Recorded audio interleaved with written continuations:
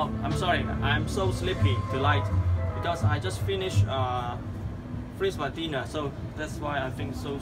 I feel so sleepy. Sorry. Yeah. Forgive me. Yeah, I have said 1,000 times to forgive me or excuse me, sorry, etc. Apologies, etc. Anyway, we are going to talk about this episode 65 figure talk of TOYSTV. My name is Bryan Lo. This time again is Star Ace. This is not the first time. I think it's maybe the third time or fourth time to introduce Star Ace figures. Maybe in recent times they release their products so so close together before and after the Chinese New Year. Anyway, they have a lot of release. It's good because many more licenses coming. So let's see what about these figures from their not Harry Potter, but the prequel of the Harry Potter is Fantastic Beasts. This is the figures Newt Scamander. I hope I pronounce it correctly. Okay, let's see what is the special items included in this figure set. First of all, I think it's because it's Fantastic Beasts, I think we should including some funny beasts. First of all is I have to look at something. Okay, it's a Okami egg.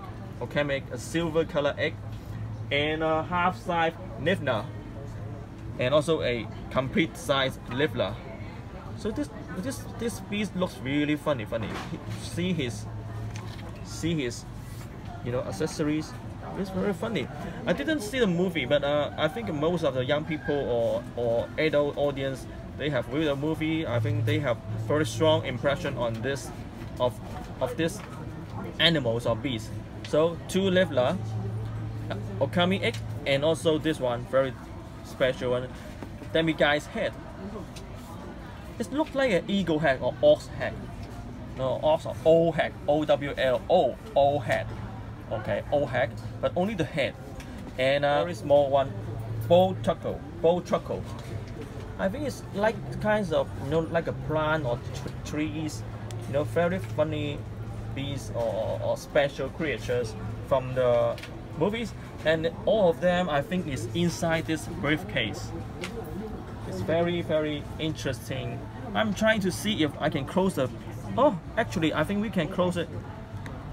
Yeah, we can close the briefcase. All the stuff can be removed.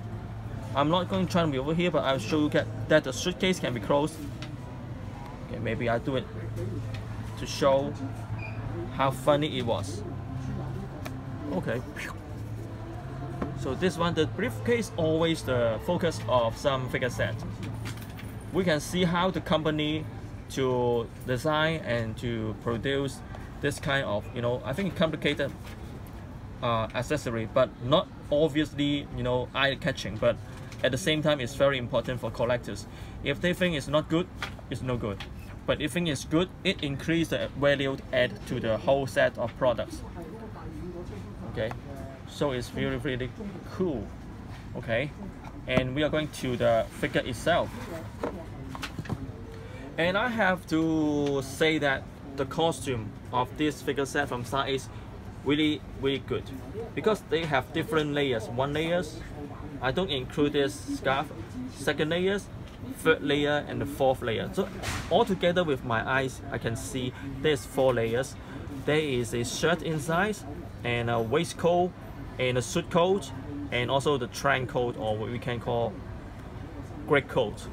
The fabric I can touch for the great coat is really good. Look really close to the real life trench coat fabric. And the cutting, I think if they already have 4 layers, I think they did a very good job.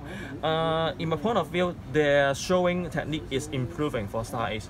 You can see the back size of the great coat. Looks very neatly shouldered. They did a good job. You can see the stitches is really linear and in a good pattern. I mean, reliable pattern or stable pattern. If the showing technique is not good, they will do like zigzag like that or long and short stitches. So they did very well for the great coat, and also the inside layer of the suit coat. The fabric is not thin, so I think it's quite difficult for them to dress the figures. Besides, before packaging. And also the waistcoat, really good job. Looks like very familiar with one of my old products. Anyway, yeah, I have to say we released one of the earliest waistcoat for 1/6 scale figures items, and it is very good. But you know, they are all improving. And the bow tie, for the head strap, you can see the head strap.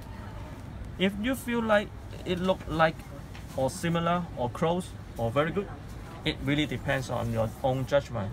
But for myself, the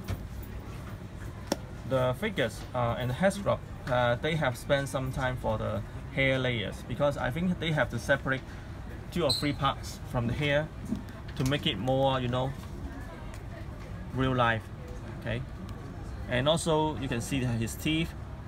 The sculpture, they do a good job, but for the painting they can improve a bit in future. But for the costume making, they spend a lot of effort and time. It's good, but the fabric can be thinner. But anyway, it is well done. It is well done. And C-Star Ace is improving, and we are waiting for their, you know, there are lots of licenses they have been acquiring and releasing. So I hope they can improve their standard a bit and a bit. Anyway, this is a good figures for the, you know, is the like a prequel of the Harry Potter. Anyway, Star Ace, I think for myself, they did a great job, and you know, the figure is good looking and a lot of funny accessories. You know, this set is worth the buy. Anyway, thanks for watching Figure Talk TOYSTV. My name is Bryan Lo. See you. Bye bye.